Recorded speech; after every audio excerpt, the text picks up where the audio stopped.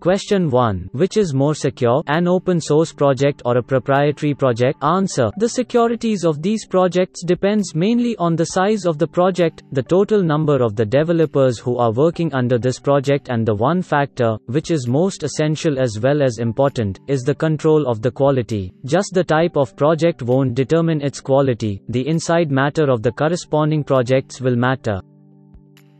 Question 2. How do you acquire the cyber security related news? Answer. There are several places from where one might get the best cyber security news from, but it is important to remember not all of it is correct and precise. So, for the best news related to cyber security, you can go for Reddit, Team Cymru, Twitter etc. You have to be on top of the news count so that you don't wait for one to inform you about the recent changes.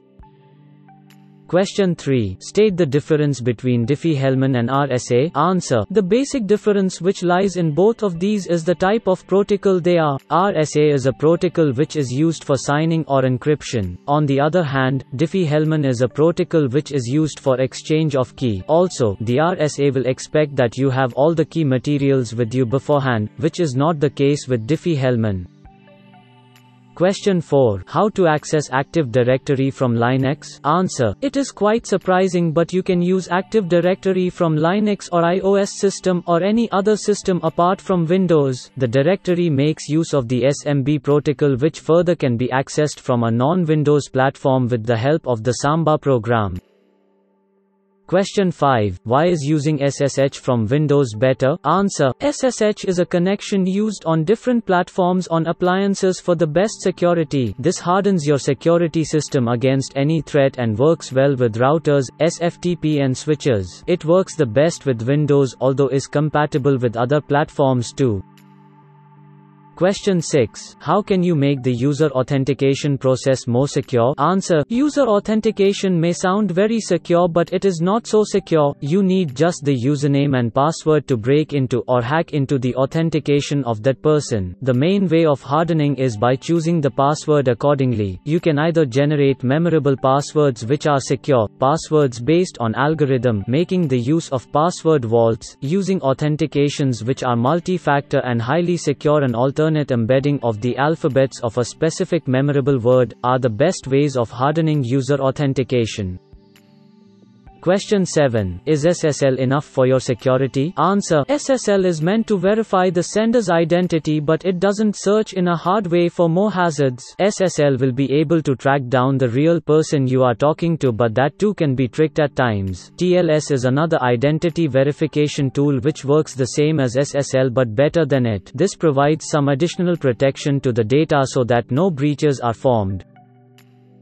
Question 8. Differentiate a white box test from a black box test? Answer. During a white box testing, the team that is responsible for performing the test is informed about the details related to it, but in case of black box it's the opposite. When black box testing is done, the testing team is not given any information and is rather kept in dark. Question 9. What are the different ways in which the authentication of a person can be performed? Answer. Passwords. This is something that the user should know from when they started their activity. Token. This is something they are provided with and should have it. Biometrics. This is an internal property of that person registered for verification. OTP. A one-time PIN or password is sent to the user through which they verify the identity. Question 10. What do you mean by cross-site scripting? Break time equals 2's greater than. Answer. Break time equals 2's greater than. Cross-site scripting generally tends to refer to an injected attack which is from the side of the client code, where the one who is attacking has all the authorities in executive scripts which are malicious into an application of web or a website which is legitimate. Such kinds of attack are generally seen where the web application is making use of the non-encoded or non-validated inputs of the users inside the range of the output which is generated.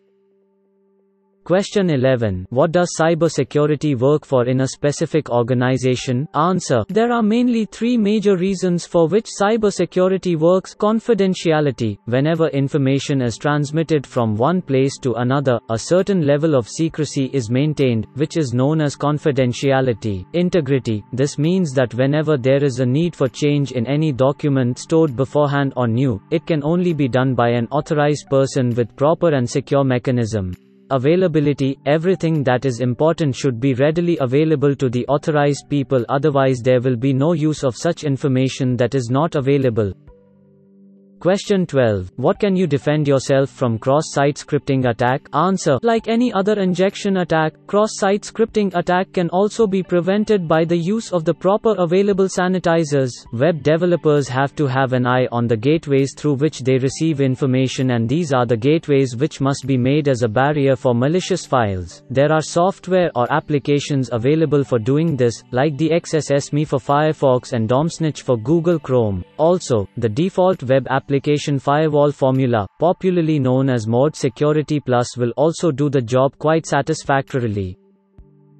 Question 13. What do you mean by a botnet? Answer. A botnet is basically known to be a network or a group of computers which are affected by malware and are being constantly monitored by a server which throws the commands. The one is in control of the botnet can impact some serious damage through all those linked computers affected with malware.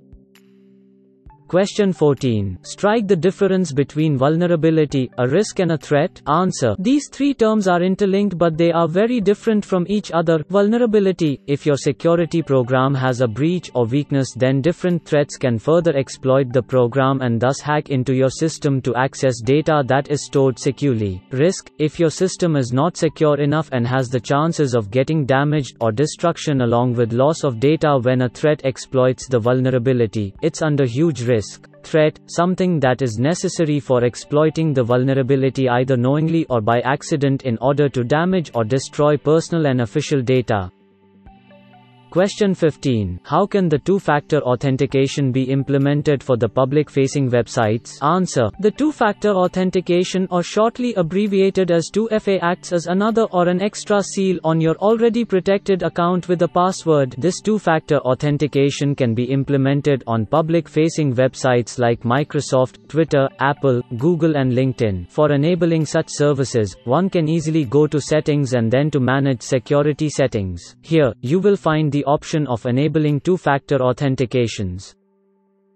Question 16. Being a professional, what is more important, threats or vulnerabilities? Answer. Despite the advancements in the security systems with the years, the threats and vulnerabilities have only increased with each passing day. Assessing threats is still not under the control of any high-tech security team, although a threat rises from vulnerability, so if we have proper control over them, we can still try and control threats. Secondly, the type of threats remains same but the vulnerabilities are what keep on changing. Thus we need to focus on building something that has a proper defense mechanism and also can track down new vulnerabilities. Question 17. How does the HTTP control the state? Answer. This is a tricky question. HTTP does not and will never control the state. Answers like cookies are still better. The job of the cookies is to provide a gateway to what HTTP can't do. In simpler terms, cookies serve as a hack to what HTTP fails to do.